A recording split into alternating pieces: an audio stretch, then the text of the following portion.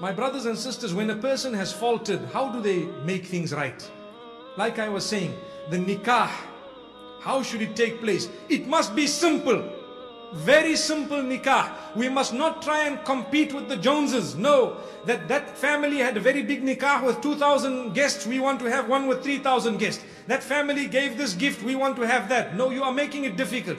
There will be no barakah in that marriage. You can invite how many people you want. Keep it simple. Keep it segregated, separated. Make sure you understand it is a religious function. It is not a social function. Understand that. It is a function that is sacred. And this is why treat it as though it is a function that is held because of the pleasure of Allah subhanahu wa ta'ala alone. And then you will understand. Today we have, people who get together, music is blasting, men and women are there. The bride, who sometimes is very religious, the day she's getting married, her hair is showing, her cleavage is showing, her legs are showing, she's sitting in front of all the men, and the husband comes in. He's supposed to be a religious person, but even he chooses clothes that do not depict any religiousness at all, and he wants to sit right in front of everyone, and everyone is taking pictures and congratulating them, and all the young boys and girls. It has happened where a man has seen a woman at his own marriage prettier than his wife, so he divorced his wife to marry that woman. Wallahi, I am not telling you a lie, it is a true story. Look at this.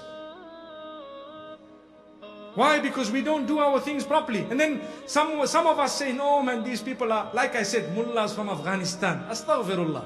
Wallahi, this is a religious ruling. I mean, if someone tells you read your salah, it does not make them a bad person. If someone tells you, look, this is a proper religious function which is spiritual. I had the opportunity of sitting next to a rabbi in one of the aircrafts, and I learned so much, because a lot of their rules and regulations are very, very close to Islam. They are stricter than us in so many things, and that is the pure Judaism. Subhanallah. But their followers will not go out and say, no, it's a barbaric religion. But we sometimes would like to go out and challenge our own religion, and we don't want. Why is it? Let us not become dissolved in the cauldron of westernization, dissolved in the cauldron of Satanism, dissolved in the cauldron of worshipping our own desires. That shouldn't be the case. May Allah protect us. Really. You have a marriage that is simple. You are invoking the blessings of Allah subhanahu wa ta'ala. Now they will be, if they have a problem, and it is not, you cannot have a marriage which does not have any problem whatsoever. There will always be some form of an issue, small or big. But when you have had a proper marriage, then you need to realize that Allah subhanahu wa ta'ala will come to the assistance of the particular people who are involved. So this is the gift of Allah subhanahu wa ta'ala. Now, when we have had a marriage which was totally wrong, and as I said, we had extravagance and everything was gone wrong and so on and so forth, in that particular case, we need to engage in tawbah. Ask Allah to forgive you so that we are not penalized as a result of the wrong that we did. Not penalized. And wallahi, what I'm saying is real.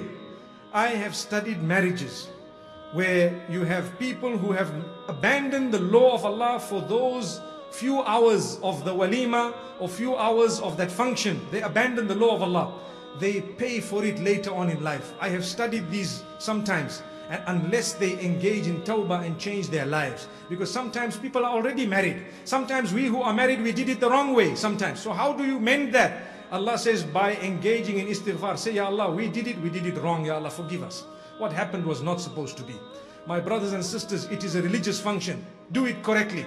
I call upon you really to have your functions of nikah correct, no matter what challenges you may face in terms of people saying, if it is separated, I'm not going to come. Well, my brother, I've invited you. You want to come, come. You don't want to come, don't come. But I want the angels of mercy to be there. So if I'm going to keep it mixed because I want you there, then the angels won't come. And if I want the angels there, then you won't come. I'd rather you don't come, the angels be there. Allahu Akbar. We have had marriages where people have put on the card the dress code. Well done. You say this is a function of Islamic, or should I say a spiritual nature. Please ensure that you are dressed appropriately. I know of a function where they turned down women who were not dressed appropriately from the door, and it was a marriage. And I said, hats off to them. It's just a pity none of us were wearing hats. May Allah subhanahu wa ta'ala grant us goodness.